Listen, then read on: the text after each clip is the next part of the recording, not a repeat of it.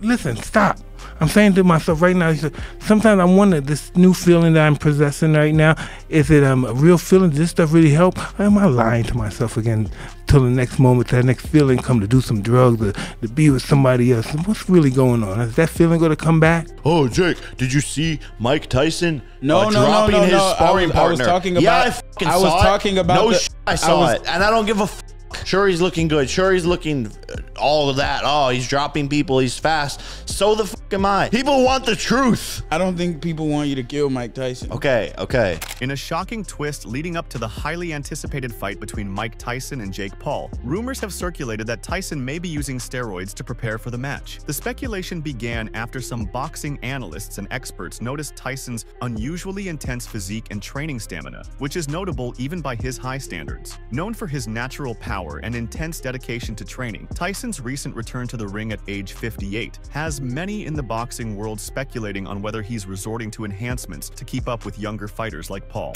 I'm not against steroids and none of that stuff, right? Because everybody's using it, right? But it shouldn't be used in sports where people are physically fighting. The rumors were initially sparked by a series of leaked training videos showing Tyson in top shape, with an unusual level of speed and power for a fighter his age. Some experts began raising questions about whether this could be achieved naturally, given Tyson's previous injuries and his age. PEDs, such as anabolic steroids, are known to help with muscle recovery and endurance, factors that could significantly benefit Tyson as he ramps up his training to fight the younger, stronger Paul. Mike Tyson is a legend in the boxing world, and any confirmation of steroid use would undoubtedly tarnish his legacy. Throughout his career, Tyson has been respected for his raw, natural strength and relentless fighting spirit. Even in his late 50s, he's maintained a reputation for maintaining rigorous standards in the gym. However, if the rumors are true, it could alter how fans perceive his comeback as well as his enduring image as a boxer who relies on his natural abilities. For Jake Paul, the news is equally controversial. Paul, who is relatively new to the sport compared to Tyson, has built his brand on hard work and discipline, often using his intense training videos to show that he's taking the sport seriously. Facing an opponent allegedly using PEDs would likely sour the fight's competitive integrity and could cause Paul's team to raise concerns about the fairness of the matchup. Several prominent boxing analysts and commentators have weighed in on the controversy. Some argue that PEDs are more common than fans realize in the modern boxing landscape, while others emphasize the importance of maintaining a clean sport. Experts in Tyson's corner are quick to defend the boxing icon, arguing that his regimen is simply a result of dedication and an exceptionally high pain tolerance honed over years of training. Others aren't convinced, noting that the physical demands of the sport make it tempting for older fighters to turn to substances that enhance their recovery and performance. My main objective in everything I've been embarking on and been involving myself with, it's all been because of a fresh start. I feel fresh, I feel new, I feel that nothing could stop me, nothing could be in my way, and it's just an awesome feeling. So this is from doing that one DMT experience just sent you into. Well, I did it one time, but I did it many times that day. Right. You know, but yeah, this really I don't know what it is. While Tyson has never openly admitted to using steroids, he has been candid about other aspects of his lifestyle, including his experimentation with recreational substances. However, Tyson has consistently stated that he has stayed away from performance-enhancing substances in the past, relying instead on his raw strength and disciplined training. That said, the spotlight is now on his team to clarify whether the boxer is truly keeping things natural in the lead-up to this highly publicized fight. Jake Paul's team has reportedly been cautious about making any public accusations, but has stated that they will be closely monitoring the situation. Paul himself has expressed his respect for Tyson's legacy, yet the rumors have created an underlying tension in what was already a high-stakes matchup. If Tyson is indeed using PEDs, it could affect Paul's decision on whether or not to continue with the fight, depending on his team's evaluation of the potential risks involved. The Boxing Commission overseeing the fight may need to take action to clear up the allegations. Generally, major fights require pre-fight testing to ensure that all fighters are clean, and it's likely that both Tyson and Paul will undergo testing closer to fight day. Still, some fans are concerned that testing might be circumvented or that the results could be inconclusive if Tyson has been using masking agents to hide any PED use. The rumors have introduced a new layer of drama to the upcoming fight. If Tyson is found to be using PEDs, he could face face penalties, ranging from fines to disqualification, depending on the rules of the governing body. This could also lead to a delay in the match, or in extreme cases, the fight being called off entirely if one side sees the terms as unfair. Meanwhile, Mike Tyson's autobiography, Undisputed Truth, revealed astonishing insights and revelations from the life of the legendary retired boxer. According to John Swain of The Telegraph, Tyson participated in several of his significant bouts under the influence of substances, employing drastic tactics to evade detection for these illegal substances. Starting with the fighter's devastating defeat to Danny Williams in 2004, Swain chronicles some of the more impactful passages in Tyson's memoir. "I was a full-blown cokehead," wrote Tyson, who admitted to using the substance until shortly before the bout began. Tyson reveals that his journey with substance use began early, having experimented with cocaine at just 11 years old, while his introduction to drinks came even earlier, during his infancy. These early encounters seemed to lay the groundwork for his ongoing struggles with these vices. Then there was the method Tyson used to avoid testing positive for substances. Per Swain, Tyson said that he was high before taking to the ring for a match against Lou Savarese in Glasgow in June 2000, and came up with an ingenious method to prevent detection by the sport's official testers. Confessing he had taken blow and pot before the bout, he said, "I had to use my whizzer, which was a fake penis where you put in someone's clean urine to pass your test." He blamed a $200,000 fine for testing positive for marijuana after a 2000 fight against Andrew Golota in Detroit on the fact that he was tested before having a chance to get the whizzer from a member of his team, whom he claims typically carried the device from fight to fight. In January 2002, ahead of his highly anticipated bout with Lennox Lewis, Tyson found himself in a chaotic altercation. He attributed his erratic behavior, which shockingly included sinking his teeth into one of Lewis's legs, to his struggles with substances. Tyson said, "I lost my mind. I looked over at him and wanted to hit the mother."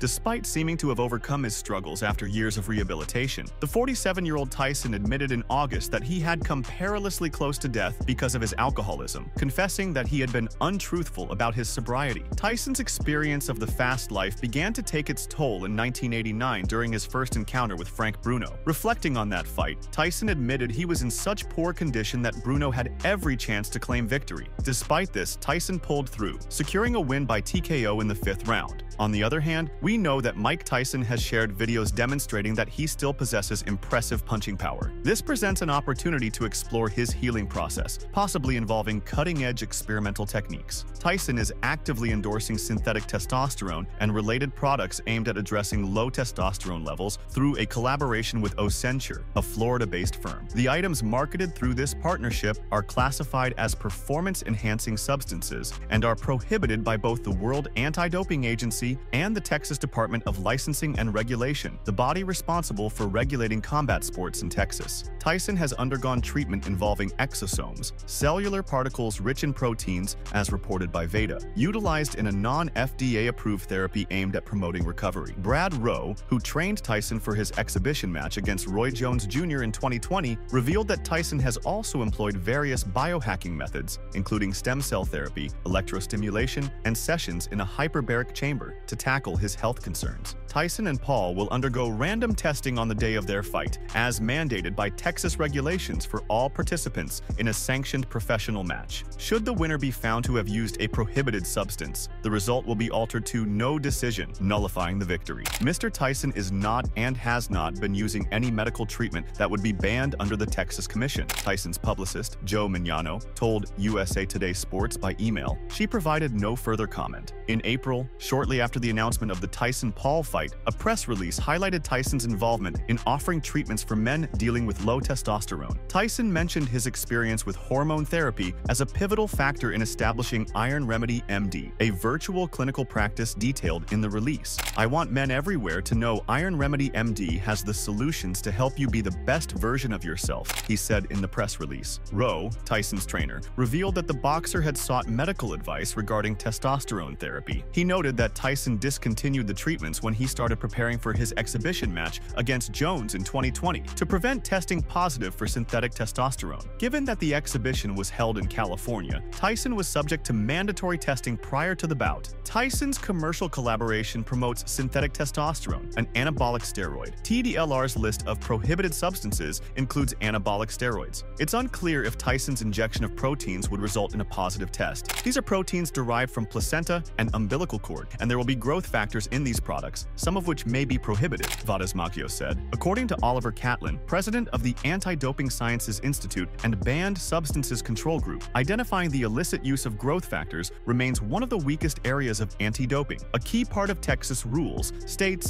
the administration or use of any drugs, alcohol, stimulants, or injections in any part of the body, either before or during, about to, or by a contestant, is prohibited unless a substance is prescribed, administered, or authorized by a licensed physician and the executive director authorizes the contestant to use the drug. According to Telemange, the communications manager for TDLR, fighters may seek therapeutic use exemptions when a medical condition necessitates medication that falls under the category of banned substances. However, she noted that due to HIPAA privacy regulations, the TDLR cannot disclose any information concerning TUs related to Tyson or Paul. But Mange also said, use of any pharmacological substance that is not approved for human therapeutic use is prohibited. A positive test could lead to a 90-day suspension and potential fines. However, this outcome wouldn't endanger the fight, as the lab results aren't typically available right away. In August 2022, Tyson was seen in a wheelchair at Miami International Airport. He later revealed that he was experiencing sciatica, a nerve condition that causes pain, inflammation,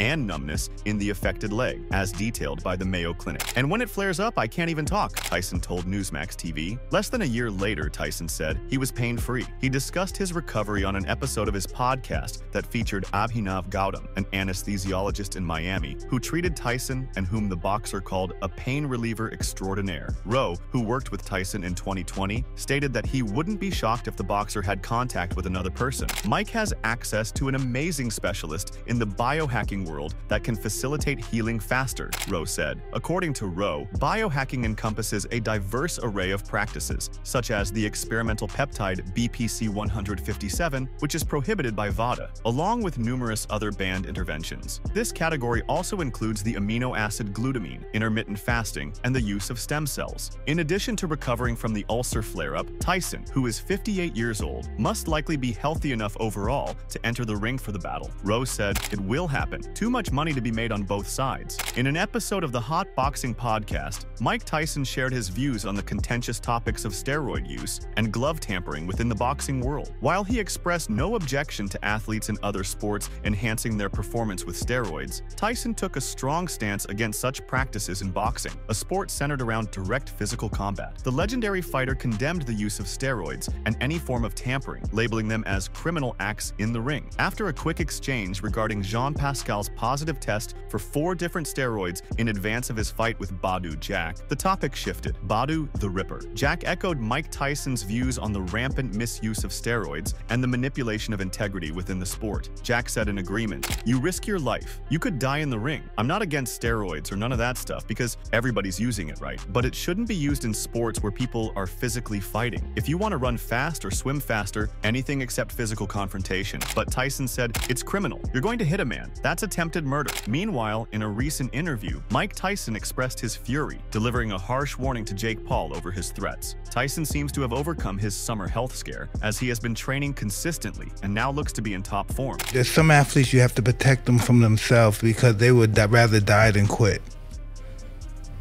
So that answers the question, yeah.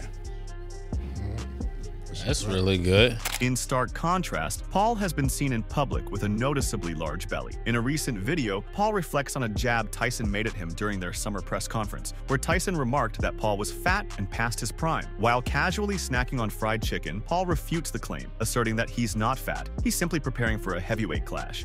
New PR, 500 pounds. I'm the strongest heavyweight in existence. No spot. Let's go, champ, man. Let's go, champ. This is it. Come on, come on. Lightweight! Lightweight! Come on! Ooh! There you go, you got it!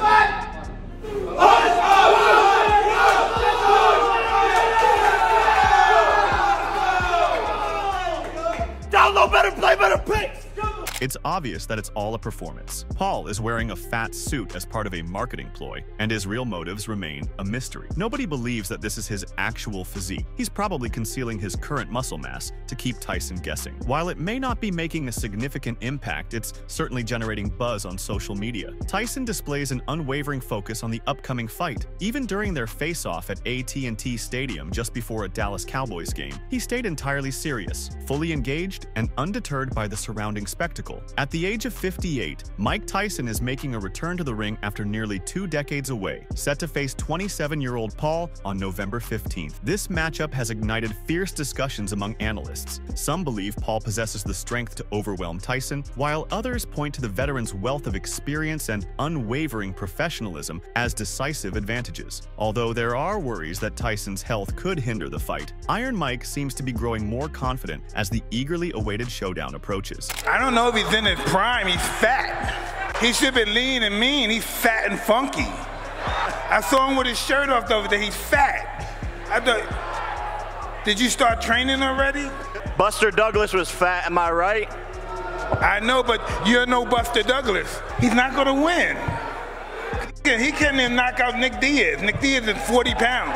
While Paul may be the clear favorite to defeat Tyson at AT&T Stadium, Tyson's confidence is steadily growing. His momentum is gaining strength, bolstered by rigorous training sessions and an engaging conversation with late-night host Jimmy Kimmel. In a recent Jimmy Kimmel Live, Kimmel acknowledged that he is betting on Tyson to beat Paul and is even thinking about betting on the renowned Iron Mike. "That's a good idea," replied Tyson, amused, while Kimmel said he was surprised that Paul was the betting favorite over one of the most formidable boxers of his time. "You are Mike Tyson, and he isn't," Kimmel said. Tyson seems to have triumphed over the ulcer flare-up that led to the postponement of his match with Paul until November. Although he recently raised concerns among fans by acknowledging that walking has been a struggle during his training, Tyson remains self-assured in his capabilities. He has also expressed admiration for Paul's achievements in the boxing arena. With Paul likely on the verge of retiring from the sport after facing Tyson, an epic showdown approaches, each fighter convinced that the win is destined to be theirs. The upcoming fight between Jake Paul and Mike Tyson has captured widespread interest, merging a sense of nostalgia with a host of apprehensions. Since the announcement, it has been front-page news, sparking conversations among fans who are concerned about the former heavyweight champion's recent health struggles. Detractors have pointed out the significant mismatch in this matchup, emphasizing the different phases of their careers. While the problem child is entering his prime, Iron Mike carries a rich legacy from the past. This disparity prompts a troubling question for many loyal fans. Is Tyson likely to be outmatched in this fight? The match, postponed due to medical concerns involving the former heavyweight champion, has sparked considerable criticism within the boxing community. Detractors label it dangerous, highlighting Tyson's long absence from the ring and the alarming 30-year age gap between the competitors. Despite these concerns, Iron Mike has dismissed the apprehensions, sharing training camp videos that showcase the powerful punches that once defined his career.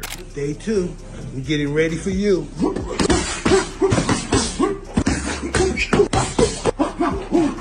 1, 2, 3, 4.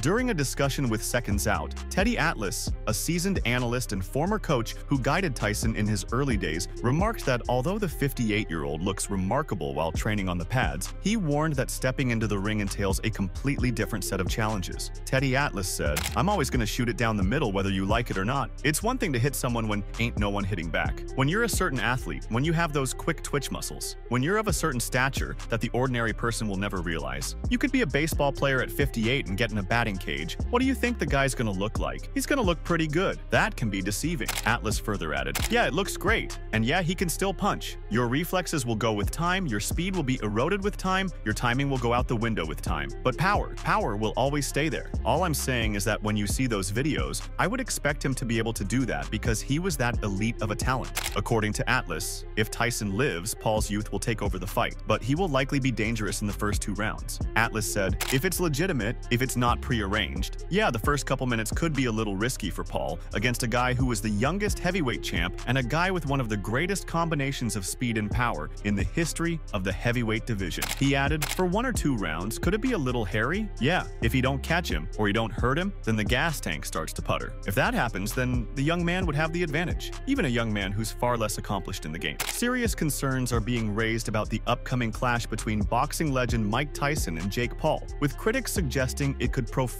profoundly impact the sport. As anxieties about Tyson's well-being grow alongside the potential dangers of the match, former champions have issued warning statements emphasizing the need for caution. Paulie Malignaggi, a former world champion, has voiced his apprehensions about the forthcoming fight. He warns that should Jake Paul cause serious harm to Tyson, it could lead to a considerable public outcry and revive debates surrounding the potential prohibition of boxing. Head blows from young, strong guys at Mike's age aren't good, Malignaggi told Canada Casino. He added, "When you're older, your body isn't made for that kind of damage anymore. If something goes wrong, people might start calling for the sport to be banned." Before the bout, Tyson, who is now 58 years old, voiced concerns about his health, admitting that he struggles with mobility after training sessions. Despite these issues, he remains resolute about stepping into the ring and plans to undergo a medical assessment to determine his fitness for the fight. However, many are questioning the wisdom of allowing a fighter of Tyson's age to compete against a much younger and tougher opponent like Paul. Malignaggi emphasized the risks, pointing out that Paul has been training diligently over the last 5 years, even though he may not be a professional boxer. Jake Paul might not be world-class, but he's certainly not a novice. Hitting someone Tyson's age has serious risks. Tyson wasn't taking punches well at 36, let alone now, Malignaggi added. Ken Shamrock, an esteemed inductee of the UFC Hall of Fame, shared his concerns, warning that a win for Paul could have lasting repercussions for the sport. He likened a potential triumph for Paul over Tyson to the end of an era in boxing, especially given Tyson's legendary status and significant impact on the sport. The impending match is set to be a pivotal event, but it also raises significant worries about the well-being of seasoned boxers and the future trajectory of the sport. Should Tyson suffer a serious injury, it might spark a wider dialogue about the responsibility of the sport to protect its athletes and whether these types of fights should even be permitted. This matchup has ignited significant debate among both fans and analysts. Concerns regarding Tyson's age have led to changes in the fight's regulations. Furthermore, the event was originally scheduled for July, but was postponed due to a resurgence of ulcers troubling the former heavyweight champion. His upbeat interview on The Jimmy Kimmel Show, when he was asked pointed questions about the impending fight that will only be available to stream on Netflix, suggests that he is managing the strain with ease. "Well, not really," Tyson told Jimmy Kimmel on whether he's used substances recently. He added, "I have smoked, but not anytime soon. I'm gonna be so high off life." Tyson then joked about being high in the ring when pressed by Kimmel on his love of substance by adding, "That's a possibility too." Iron Mike Tyson is regarded as one of the fiercest fighters in the annals of boxing history, celebrated for his intimidating demeanor, sculpted physique, and incredible knockout prowess. Out of his impressive 50 wins, an astonishing 44 came by way of knockout, solidifying his reputation and leaving an enduring legacy as a formidable force in the sport. At 28, Paul is preparing to face a tough adversary in what he expects to be his second most demanding match, just behind his 2023 clash with Tommy Fury. He knows that when he enters the ring this time, he'll be up against a Tyson who is not only in excellent shape, but also exhibits a high level of professionalism. "Super healthy behind the scenes and feeling great," Paul said of Tyson previously to TMZ Sports. He added, "A pro fight means war, and I don't take it lightly. You can get seriously hurt or injured in there, so if you're not in there to go to war, then you should just get out." Many fans and commentators speculate that Tyson's return to the ring after more than 20 years away is primarily motivated by a desire for financial gain. However, the iconic boxer has firmly asserted that monetary rewards are not his driving force. At 58, Tyson wrapped up his remarkable boxing career in 2005, cementing his status as one of the greatest heavyweights in the history of the sport. Since that time, he has participated in exhibition matches, but his upcoming bout with 31-year-old Jake Paul marks his re-entry into the professional arena. This development has led many fans to voice their worries regarding Tyson's decision to compete at his age, fueling widespread speculation that financial motives may be the primary reason behind his choice. In response to the allegations, Tyson firmly dismissed the idea that financial profit is his primary motivation for the fight, emphasizing that his decision to confront Paul is rooted in a profound urge to challenge himself and explore his own boundaries. Tyson said, "That's for me. I'm a man. I want to go out there and expose myself to risk. Sometimes I want to see who I really am. I want to see what I'm really made of. I want to perform in front of the world. This fight is not going to change my life financially enough. This is just what I want to do." Make sure to check out some of our other videos on the screen if you enjoyed this one.